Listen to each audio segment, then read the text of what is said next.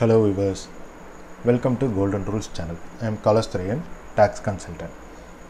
இந்த வீடியோல நாம எதை பத்தி பார்க்க போறோம்னா ஒரு சின்ன டிப்ஸ் தான் பார்க்க போறோம்.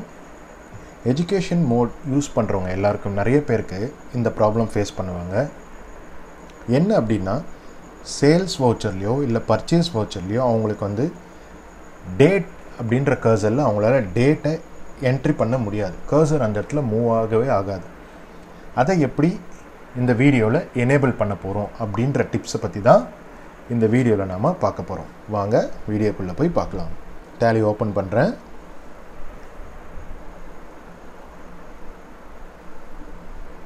எஜுகேஷன் மோட் சூஸ் பண்றேன்.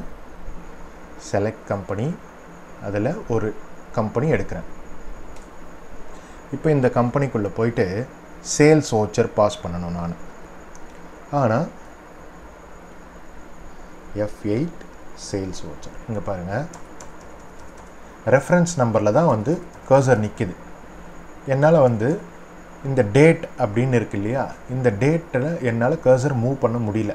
மூவ் ஆக மாட்டேங்குது. அந்த கர்சருக்கு என்னால கொண்டு போக முடியல. டேட்டை சேஞ்ச் பண்ணலாம்னா இதை எப்படி எனேபிள் பண்றது அப்படின்றது தான் பார்க்க போறோம்.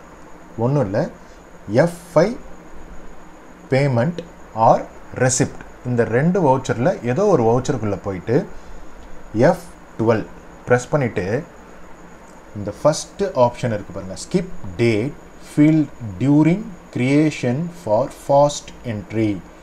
இங்க எஸ் அப்படினு ஆப்ஷன் இருக்கு. இந்த இடத்துல என்ன பண்ணுங்க, நோ அப்படினு கொடுத்துட்டு அந்த ஸ்கிரீனை அக்செப்ட் பண்ணிக்கங்க.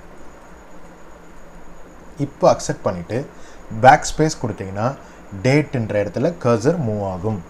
அதே மாதிரி சேல்ஸ் வவுச்சர்ல போய்ட்டோம். இங்க பாருங்க, ரெடியா கர்சர் டேட்ல இருக்கு. இந்த இடத்துல நீங்க போய் டேட்டை சேஞ்ச் பண்ணிக்கலாம். ஓகேவா? இந்த டிப்ஸ் பத்தி கத்துக்கிட்டீங்களா எப்படி பண்றது அப்படின்றத? இந்த வீடியோ உங்களுக்கு பிடிச்சிருந்ததுன்னா லைக் பண்ணுங்க, ஷேர் பண்ணுங்க, மறக்காம சப்ஸ்கிரைப் பண்ணுங்க, பக்கத்துல இருக்கிற பெல் ஐகானை கிளிக் பண்ணுங்க. அப்பதான் நான் அடுத்தடுத்து போடுற வீடியோ உங்களுக்கு நோட்டிஃபிகேஷனா வரும். Thanks for watching.